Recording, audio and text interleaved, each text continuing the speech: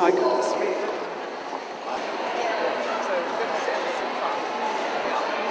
Really excited. So it's holiday. Children in the Arts DesignQuest project has been a fantastic opportunity for us to work with one particular venue that we've been looking at for some time, and that's Kensington Palace itself. Kensington Palace is a fantastic treasure store of costumes, dresses, garments from all ages, from the contemporary right back many hundreds of years.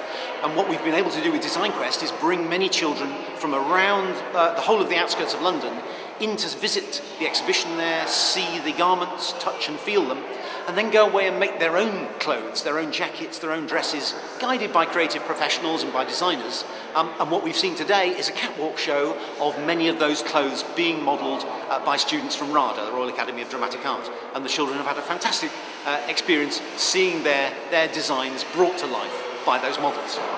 The dress I designed was based on royal garments, so they had that kind of girlish, very high society form, and I think mine is mostly based on colour and kind of texture, because I have feathers and flowers